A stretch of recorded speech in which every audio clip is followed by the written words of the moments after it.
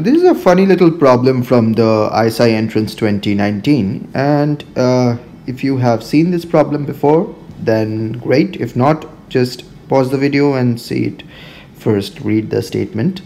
It reminds me of the Carpals Theorem. This was in a book by T2 and Rescue, and you can look into this idea online as well. The Carpals Theorem has this kind of area problems, though this is not particularly solved using a Carpals Theorem, but it's kind of similar. So what does it say? It says that you are given a quadrilateral Q which is convex. So they have defined what is convexity. So what is convexity?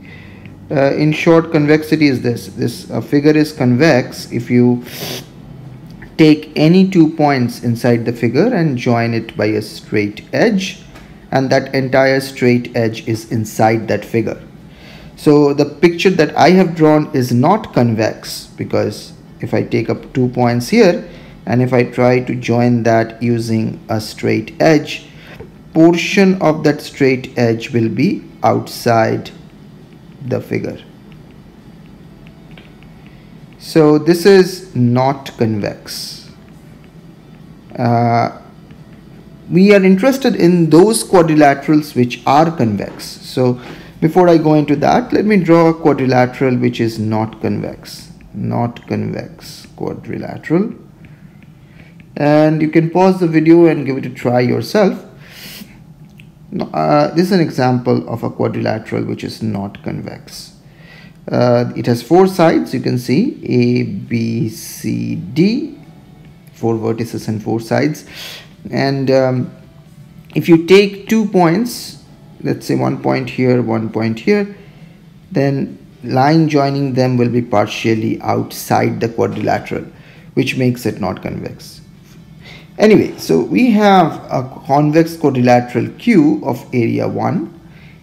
So let's draw an arbitrary quadrilateral, something like this maybe.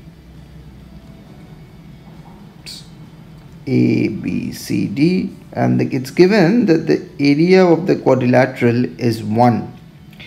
And we want to enclose this quadrilateral ABCD within another quadrilateral of area 2. So this quadrilateral should be put inside another quadrilateral. In fact, this quadrilateral has to be a rectangle. So a rectangle, another rectangle. So it's a rectangle of area 2. And this one is given to be of area 1. So that's our job. Our job is to find that rectangle in which we can put this quadrilateral in, this area 1 quadrilateral. Can we always do that? That's the question. So this solution was supplied by one of the Cheenta faculties, Rito Broto.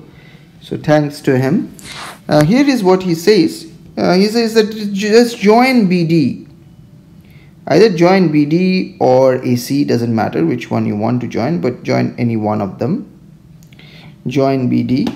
You will get at least one diagonal which will work. This is by convexity. So once you join BD, so this is step 1.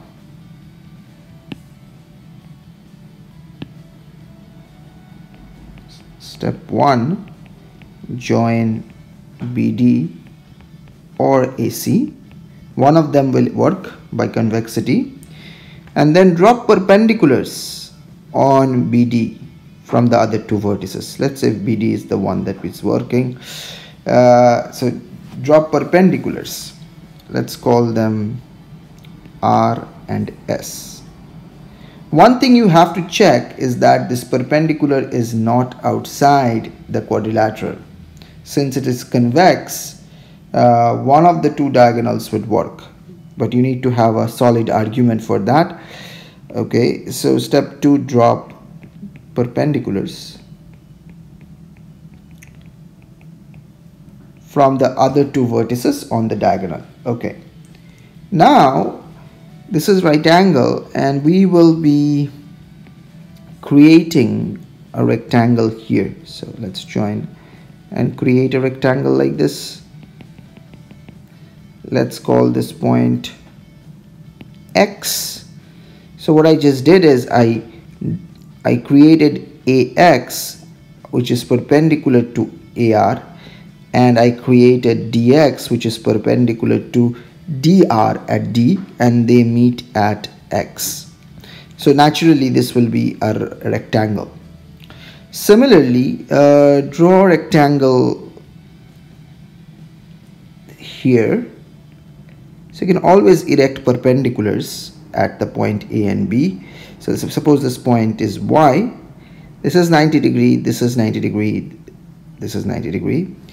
So first notice that XAY is a straight line.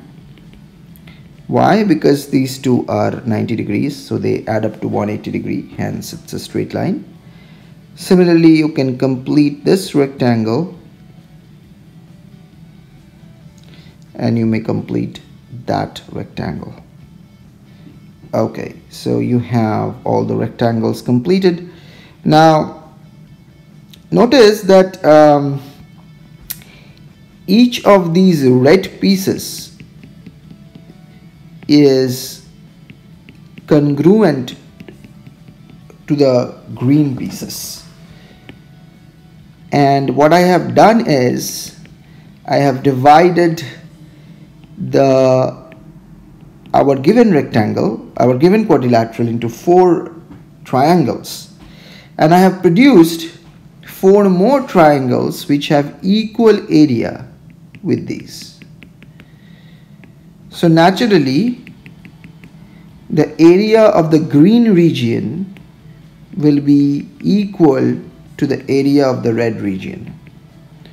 So maybe I can write that. Area of green region is equal to area of red, simply by congruency, and hence we are done, because then the red is 1. We know that the area of the quadrilateral is 1, so the green's area must also be equal to 1. So the area of XYZW, this particular rectangle, is 2. So we have successfully enclosed this quadrilateral inside this rectangle.